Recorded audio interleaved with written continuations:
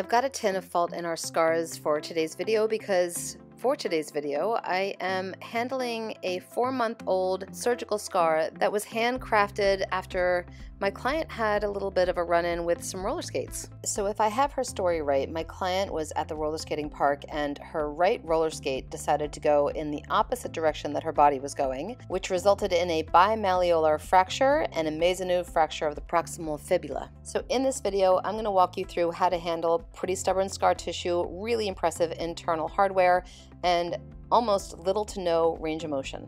A quick check on a bruise here, which my client told me about, and she said it doesn't hurt, so I just wanted to make sure. And now I'm moving on to the issue at hand.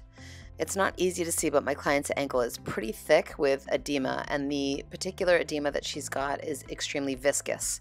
So I want to make sure that I move a lot of that through, so I'm pushing it up towards the popliteal lymph nodes. But because this particular edema is really thick, I'm really sinking down into the tissue to create this movement. Lymphatic drainage is a modality all in and of itself and typically done very lightly, but I'm going to sink down and very physically move this fluid up and away from the area that I want to work on so that I can sink down into the actual tissue. So I'm going to take my time here, move all of this fluid up and start to create a little bit of space so that I can sink into the stuck scar tissue that is creating the problem. This video is a little different from my previous videos in that I've got a client with an actual injury or dysfunction and I'm not working theoretically. So I've done the work as I would normally in a session, and I'm going to walk you through my process as best I can. If you're interested in seeing the full-length video of the work that I'm doing that includes a pre and a post assessment plus a lot more detailed explanations of the work that I'm doing, click that link in the corner and head over to my Patreon page to learn more.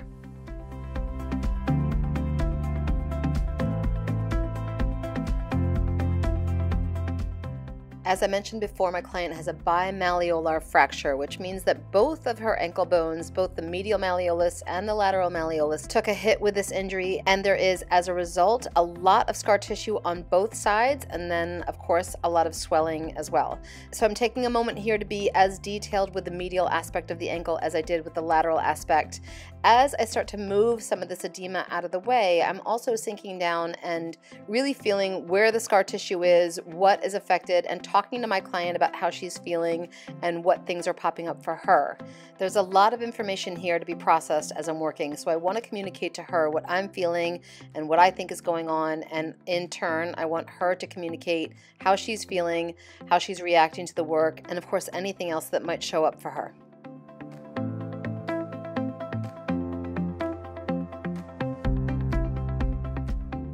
At this point, I'm taking both of my palms and working through either side of the ankle, pushing any edema that I might not have gotten with the more focused work up through the calf and into the popliteal crease, into those lymph nodes. And my bigger focus here is that I'm actually getting less focused. So with this detailed work, I often find that it's really important to come back to the whole body every once in a while and remind myself and the client that all these little bitty parts that I'm working on are not isolated and they're part of one big whole. So I want to make sure that I re-emphasize that every once in a while and keep the ankle here feeling connected to the foot and up through the leg and the knee. With an injury and a surgery like this, I want to come down and spend some time into the attachment sites of these muscles that were thrown into the fray of all of this chaos. So I'm coming down into the bottom of the foot, and as you can see, I'm using a very specific thumb point, but I don't want to wear out my thumb. So as I sink into the attachment sites at the bottom of the tarsals, I'm using my palm to help with that pressure and really sink in a little bit deeper, stripping down to create a separation of all this seized up connective tissue that's happening. So the muscles that come down on either side of the lower leg come down and insert right in here, and I want to spend some time really opening up this part of the foot. As you can see, or probably not see, there is so little range of motion with the foot here. I am sinking into the attachment sites of the peroneals and stabilizing the ankle a little bit in an effort to soften up these muscles. So I'm sinking into the attachment and pushing the foot into eversion, shortening and softening these muscles, trying to remind the ankle that it can move in this direction. There is so much scar tissue and so much hardware deep in here that movement is not going to happen right off the bat. It's going to take some time. But while I'm doing this work, I'm asking my client to simultaneously envision the movement that I am creating in this joint. I do this because with an injury this severe and this exceedingly long time frame without range of motion, that becomes the new norm. So to influence movement not only externally but internally as well throughout the process of rehab can be beneficial and create more range of motion in the end than what is typically seen.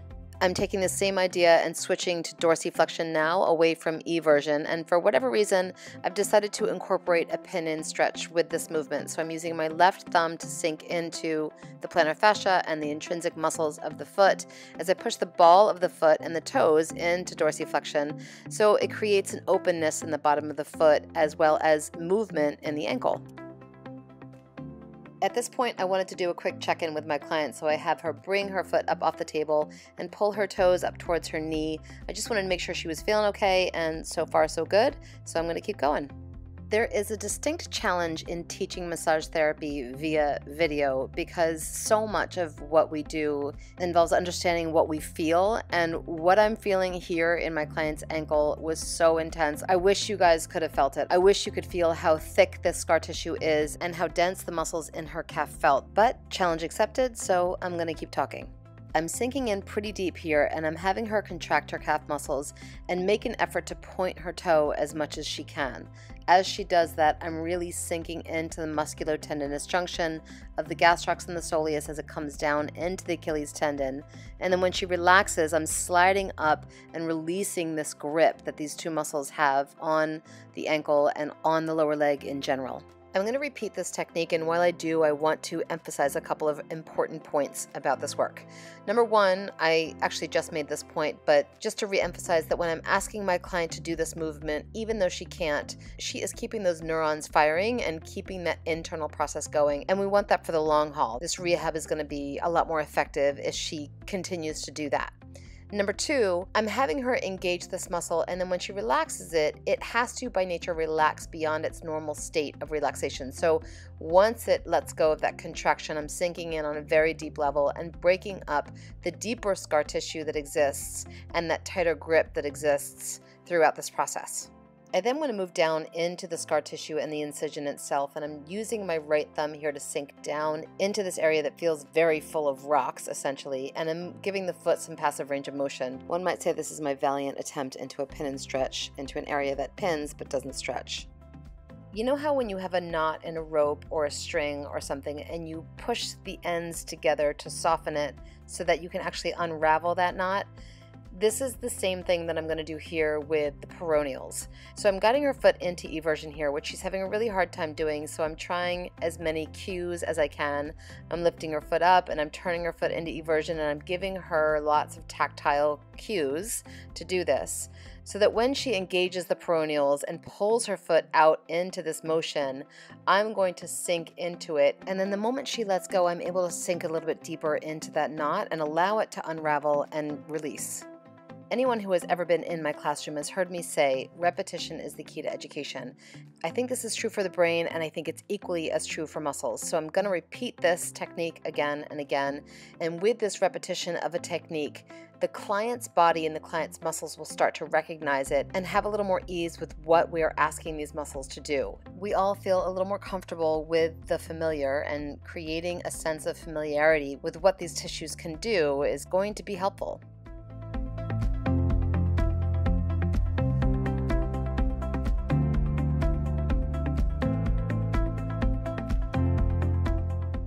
So I've got my client flipped onto her back, and in this position, I'm going to repeat a lot of what I did with her prone. I want to make sure that I flush out that edema so I can start working deeply into the scar tissue that really is bothering her. During my initial assessment with this client, I was palpating some points, and she was indicating that the front of the ankle was really painful for her. So I want to take a minute and just see what she can do while she's laying on the table. So in this position, I'm going to hold her ankle, and I'm going to ask her to dorsiflex and ask her to more specifically pull her toes up to her knees, and I'm just getting a sense of what I see firing and what she can and can't do. I know there's really limited range of motion here, but I want to be able to see how much the muscles are firing and if there's anything that feels painful to her before I start. As I warm up her tibialis anterior and a little bit of the tibialis posterior, the anterior muscles of the lower leg, I'm also taking some of that edema and gently persuading it to go up towards the knee and into the popliteal crease like I did with the back of her ankle. But in this moment, I want to talk about scar tissue a little bit more in depth. So my client is 4 months out of surgery, which means that she is definitely into the remodeling phase and into the reconstructive phase of her healing process. Everybody has a different healing process, and every wound has a different healing process. For my client, the injury was pretty severe, and she went into it as a fit and healthy individual. So her muscles are already toned, and the connective tissue is what I want to realign. As I'm focusing on regaining strength in the muscle tissue and realigning the collagen fibers of the scar tissue and connective tissue around the ankle, helping it to reorganize after all of this chaos has struck. Right here, I've started to push her ankle down into plantar flexion and inversion, and that is going to ultimately lengthen out the tibialis anterior. Again, there's not a lot of range of motion with her ankle, but as I do this, I'm stretching the more superficial layers of connective tissue and then taking my thumb and sliding up the tibialis anterior. And like I was saying before, trying to realign all of this tension that comes down from the lower leg into the ankle. As I do this, I can feel a lot of the grit that the scar tissue has created. And that happens because with newly injured area, the scar tissue is very disorganized. And like I was saying before, I want to try to organize it and align it. So I'm staying in long lines along the fiber direction of the muscles and trying to nicely guide them back to where they are supposed to be. I'm going to repeat this work because of, the whole repetition thing I was talking about earlier. But I'm also going to spend some time down here really working through the edema and working down into the musculotendinous junction of the tibialis anterior into the tendon that comes down across the front of the foot. I'm focusing here for a couple of reasons. Number one, her scar is right there on the lateral side, and I'm also kind of following up into the peroneals as well. So coming down the lateral aspect of the lower leg, I am addressing the musculotendinous junction because with injuries like this, a strain on where the muscle meets the tendon tends to really disorganize how the ankle functions. So I want to make sure that I push these fibers into alignment as much as I can. I want to start doing a little more active work on the anterior aspect of her lower leg. So I just asked her to bring her toes up towards her knee, but I want to isolate the difference between the tibialis anterior, the extensor digitorum muscles, and the extensor hallucis muscles. So hallucis is going to go to the big toe, extensor digitorum muscles are going to extend the second through fifth toes up towards the knee, and then the tibialis anterior is going to bring the whole foot up into dorsiflexion. I do this because I want to get the detailed isolated work between the fibers of all of these muscles in an effort to further separate what feels very stuck to me in the front of the ankle and ultimately the very crux of where she is feeling pain at the attachment sites at the top of her foot on the tarsal bones. So I'm doing this active release work that I did with her prone. In each of the three areas that I'm trying to isolate, I'm going to have her bring her toes up towards her knee, and then I want to have her bring her big toe up towards her knee, isolating each of those digitorum muscles and hallucis muscles, and then ultimately have her engage her entire foot into dorsiflexion. And each time she does that, I'm sinking into the different fibers of the muscles that travel along those distinct paths. So isolating out, separating out, ensuring that the muscles that form the tendons coming down to the top of the foot are starting to release that grip and helping her to find a little more mobility in her ankle. One alternative that you might want to try with this technique is instead of having the client create a steady contraction while you're sliding up the path of the muscle, you can have them contract for 2 seconds and then relax for 2 seconds and then contract for 2 seconds and then relax for 2 seconds. And that repetition can also be equally as beneficial. Whatever you feel like is most effective and helping your client is the one you want to choose. Or mix it up, you can do both.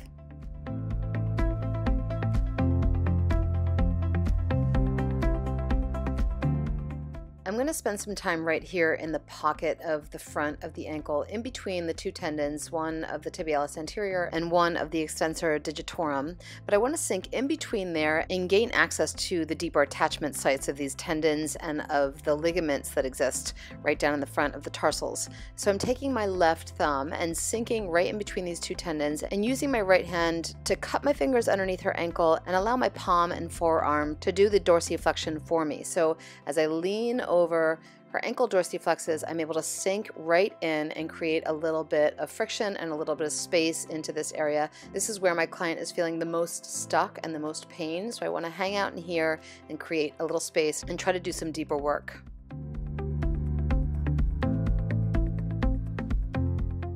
I'm going to smooth things over and make nice here really quickly because I'm about to dive in a little bit deeper and I don't want all of this to be too aggressive. So as I sink in again, I'm really staying in hyper communication with my client. I know you can't see the conversation or hear the conversation that we're having, but I want to make sure that she is within a good tolerance here of level of pain or discomfort, and that things feel productive and not irritated or negative in any way. The thin line between therapeutic and painful can be crossed really fast. So as I'm doing this work, I'm sinking in a little bit deeper into the attachment sites, and I'm starting to create some friction and opening up the ankle joint as much as I can. This is really difficult. There's a lot of scar tissue. There's a lot of hardware in there, but I want to sink as far as I can, create friction, create movement, and stay within her pain tolerance. I've done this specific technique 3 times now, once kind of from the side with my thumb and once from the base of the foot with my thumb and now with my fingers. And I'm using all 3 to try to access these different levels. Sometimes when I move my own body mechanics, the client feels a different sensation. So I like to have varied ways that I work so that my client feels the difference and starts to feel a change as much as she can.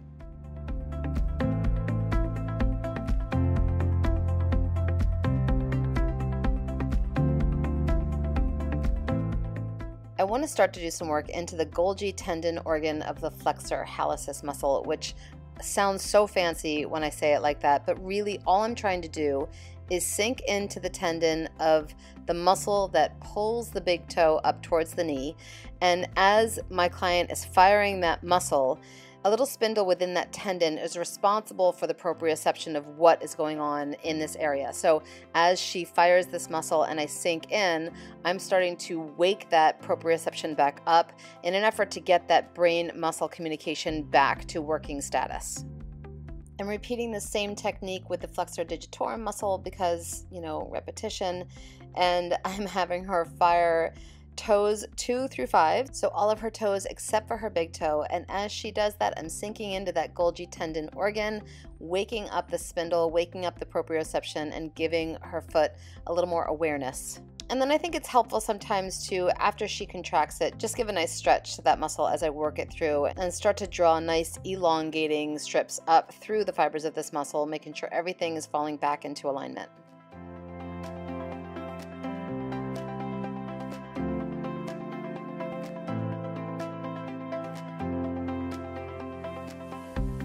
For this session, as with so many sessions where I'm really focused on the feet and the ankle, the icing on the cake is going to be taking my palms and shaking the foot back and forth, inversion, eversion, repeat, repeat, repeat, and just jostling through and opening up all of this new freedom that this tissue has found. As a quick side note, my client literally sighed in relief in this last moment.